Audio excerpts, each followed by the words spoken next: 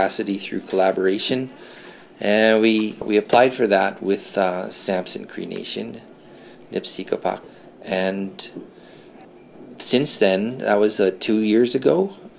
We're in our third year. We've been working on quite a bit of projects with Samson. It's been certainly a reciprocal relationship. Our part from STAR was to provide NEA with some professional development opportunities that we do, and to piggyback on that.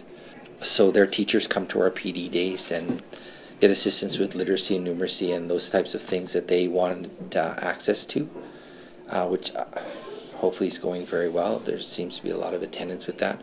On our end, we were excited that to have access to Cree culture and start developing an awareness and understanding of where we need to go as a school division. We were certainly spurred on with the fact that the new teacher quality standard of Alberta has a significant component of, it's not just it would be nice to know, but it's you need to know this as a teacher in an Alberta school. We wanted to get a head start on that, just because we've had a close relationship with Musqueam since this school began here in Ponoka. From my perspective, I was born and raised here, went through this school system, and from my perspective, our school wouldn't exist without the assistance of Musqueam and the First Nation students who started coming all the way back from 1962, who volunteered to get on the bus at 6 in the morning and come to the Catholic school in Ponoka. So we have that relationship. We have now alumni, the grandkids and the great-grandchildren of people who have gone to school here. Some still live in the Four Nations, but some also live in Ponoka. So we've always been blessed with having people with a Cree background in our school. That's just the way it's always been, and I don't know if it's always been recognized as a gift and a blessing. So I'm so passionate about this. I'm so excited for this. So our part of it is one sentence here that really struck a chord with me in this grant, was that First Nation students who attend STAR Catholic schools have not had the same level of access to Cree language and culture education like student counterparts who attend NEA schools. That for us is a challenge, and that's what we want to move forward on, in that if a First Nation student, an Indigenous child, wants to come to school here, they don't have to choose between going to a Catholic school or going to a school where their culture is valued and respected and promoted, as well as their language. We're on a journey. We're certainly not there yet. The whole offering any language in a small rural school, be it Cree or French or Spanish, is difficult for us. There's no doubt. We're going to find a way so that kids have choice in what they want when they come to school here. But I think it goes beyond this. In my 2 years of doing this, it goes beyond just looking after the First Nation students. That book I have back here, this one really, this is a strong sentence. We are all treaty people, and I don't think people understand that. That is our first learning. That's where NEA started with us when Bruce Cutknife came in to talk to us the first time. We didn't even understand. It was nice to have an elder that was patient with us and said, okay, this is where you are in your journey. We're going to start here. Here, St. Augustine and Sacred Heart staff, here's the history. You need to understand this history before we talk about anything else. And that was 2.5 years ago when Bruce introduced that to us. Since then, the networking has been amazing. We have all sorts of contacts. The relationship, what word that is in Cree? Wakotoin. I've heard that so many times from Kevin Wells and from Ida. And that's been good. And it's sort of culminated last September when we had the Star Catholic Learning Day here which was attended by all of the teachers of our school division, and the support we got from Musqueam's for their elders to be willing and trusting to come and run a PD day for us and have conversations with teachers. That was a very, very powerful day, and I just want to build on that. So our kids have been busy. We're blessed to have, like I say, our own Indigenous leadership group with Miss York and with Miss Newton. They're the same but different. They focus on different things. One's more of a healing and wellness group, and the other one's more of a cultural awareness and education group. What, in your opinion, makes it an example of excellence in Indigenous education? I don't know if I'd use the word excellence. I think we're working hard, and when I get the feedback from the elders that say, Kevin, you're doing a good job, keep going, that's meaningful. For Miss Bull to say, okay, you finally got the teepee up right, that's meaningful. So, I don't know, we just want to try to do our part. And we want our teachers to really understand this. I think it's important for moving forward as a whole society. We have a lot of challenges ahead with the environment, with the way we just do business, that we have a lot to learn that people's ears have not been open to. So I'm hoping those days are coming. So you kind of talked on how do you measure the success of your program, but do you want to kind of touch on that a little more?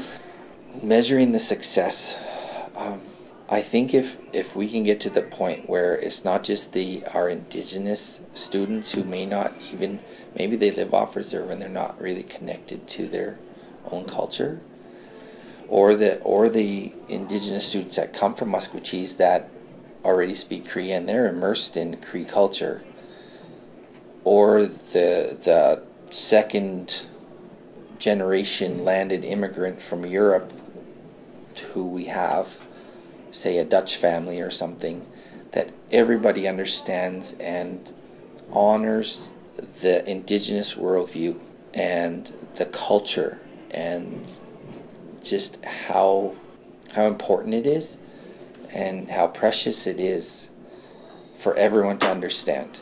I think that would be my measure. When I don't hear conversations that include, oh, just get over it, or can't we just move on, or why don't they just do it my way? Yeah, that would be a good day. So then from your perspective, what is Indigenous education? I think that's what it is having an understanding and respect for the Cree worldview, to be able to see through the eyes. You may not be able to fully experience it, but at least you understand it enough that you respect it. I think that's important. I think language is important. The roots of language and culture, they're so intertwined that if we are going to maintain cultures, we need to maintain language. We have a lot of Filipino immigrants that their first language is Tagalog. I think back 30 years ago, people would be discouraged to speak Tagalog. They would be like, I remember even when I started here, there was conversations, how come you let the kids speak Tagalog at recess? They should speak English, because this is an English thing. They need to learn their English. That's so backwards. So that link to language is important. I think we are blessed to have Musqueam so close to us, literally 15 minutes away. When I was in school at St. Augustine, I got bused up there for shop. I learned how to build a 3-legged chair. I'm hoping one day maybe if we can't offer Cree, we can bus, or we can share. We have a welding teacher part-time. Can we share that in exchange for, can you send us someone who can speak Cree fluently? That's what I'm looking forward to. That's what it means to me. Awesome. That's a really cool idea, by the way, kind of having that back and forth. We've always done it. Yeah. On and off. Yeah. It's exciting to. Yeah. Just to like not see that as a barrier, but like a possibility. Yeah. Right? Wow. What is your vision for Indigenous education over the next 10 years? I think for me being a Catholic school principal, we've always had to really define why we have Catholic school, and one of the things we talk about is looking at all the curriculum that we have through the lens of our Catholic faith. That whether we're teaching social studies or science, our value system and what we believe, we teach that curriculum through that lens. We want people to be able to see and articulate through that lens.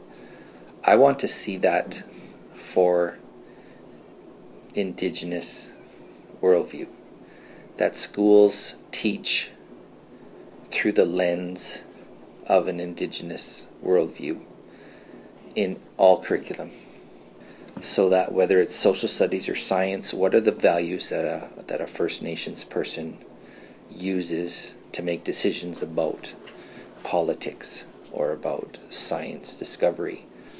That in my head is familiar to me because we're a Catholic school and we have to do that all the time. And it's my hope that we get a system, an Alberta system, that is what we need to do. What's interesting to me, and what I seem to be learning, and I'm by no means I'm just beginning, is that Indigenous cultural awareness and worldview is so tied to their spirituality. Much like our Catholic lens goes through our spirituality. So I wonder how that's going to be reconciled in schools that aren't used to spirituality. So that, I think, is a conversation that's going to happen over the next while. Is I don't think you can separate the two, just like we can't separate the two as just teach religion class and then teach your core curriculum. It's like fibers. So I am hoping that comes to fruition, that it's not just like Indigenous studies 15, 25, 35, that it becomes permeated throughout all of it based on the values and culture. What information, materials, resources do you need to achieve that vision aside from funding? Like you just mentioned, we need to know it's okay to use. Like we have Alberta Ed approved resources. It's like we need Indigenous approved resources. This is okay with the elders. Just like in Catholic education, our religion resources are approved by the bishop. We don't use them unless they're approved by the bishop. And we feel very strongly as well when we're doing things. We want the approval of an elder or a group of elders or the chief or somebody says, this is okay to do. We don't want to be disrespectful. I think most teachers are really enthusiastic about getting on the bus. A lot of them are fearful of making mistakes. So if someone can say this is okay to do this, likewise, we need to build that trust with the elders. We need to earn that trust, that the knowledge that they're imparting to us is going to be put to good use, and we need to honor that. And that trust relationship is broken a lot of the times. So they're definitely healing that I know we've been working on for the last 2 years is that trust relationship where we can have conversations and trust each other to do it, to put that knowledge to good use.